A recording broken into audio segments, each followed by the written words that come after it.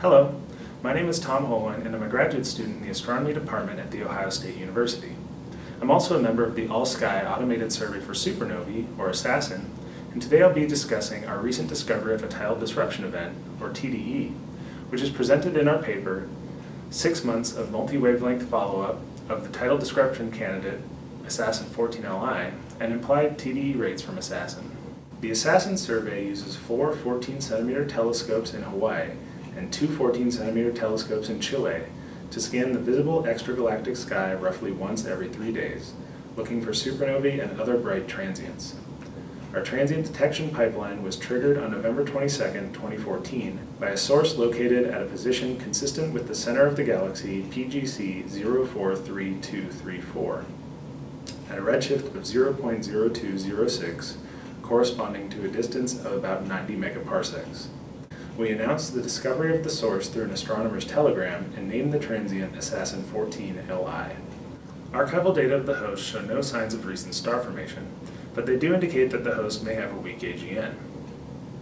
Early follow-up data of the transient show that it has strong emission in the UV and bluer optical wavelengths, as well as broad hydrogen and helium emission lines, and strong soft X-ray emission.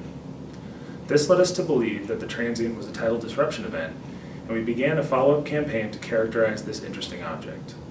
A TDE occurs when a star's orbit brings it within the tidal disruption radius of a supermassive black hole, pulling the star apart. The disrupted material is then either ejected or accreted onto the black hole, resulting in a long-lasting luminous flare.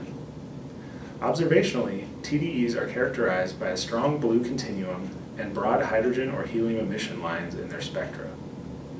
We requested and received swift space telescope observations in the optical, UV, and X-ray. We supplemented these with photometric and spectroscopic observations from a number of ground telescopes. These observations spanned roughly 6 months after the detection of the transient.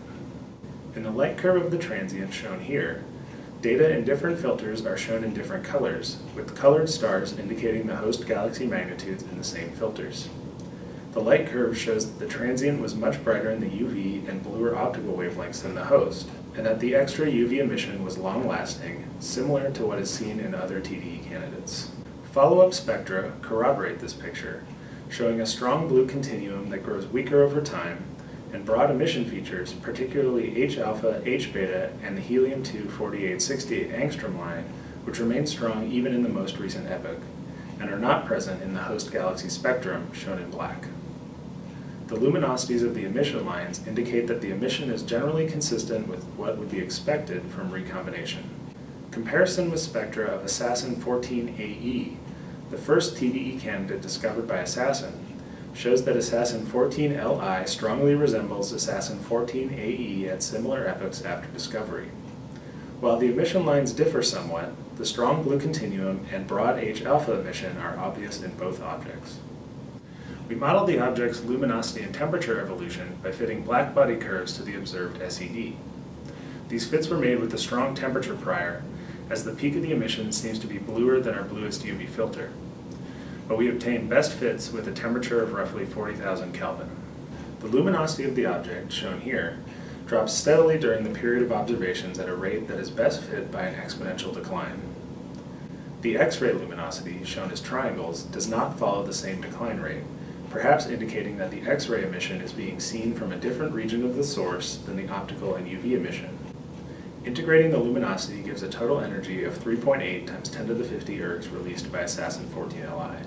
We also performed TDE rate calculations using the 2 ASAS-SN TDE discoveries from 2014 and randomly selected SDSS galaxies. We estimate our detection efficiency by modeling the peak of the light curve and the decay rate to simulate expected TDE emission.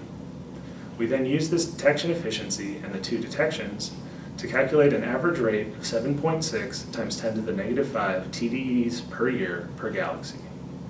This rate is significantly higher than what was recently found by Van Velzen and Farrar using SDSS and Pan-STARRS TDE discoveries, though it is consistent within uncertainties. But it is more in line with theoretical predictions. We also find that the relative rate of TDEs versus Type 1a supernovae discovered by ASAS-SN is much higher than that for other surveys. ASAS-SN discovers roughly 1 TDE for every 70 Type 1a supernovae, while other surveys find 1 TDE for every few hundred to 1,000 Type 1a supernovae. As we discuss in the paper, this may imply that ASAS-SN's sample is more complete, and thus our higher TDE rate may be due to this completeness. At redshift 0.0206, ASAS-SN 14Li is the lowest redshift TDE candidate ever discovered at optical wavelengths. It is also one of the only TDE candidates to show both X-ray and UV and optical emission. With 2 more cameras coming online in Chile in July of 2014, ASAS-SN will continue to be an invaluable resource for studying these and other rare bright transients in the future.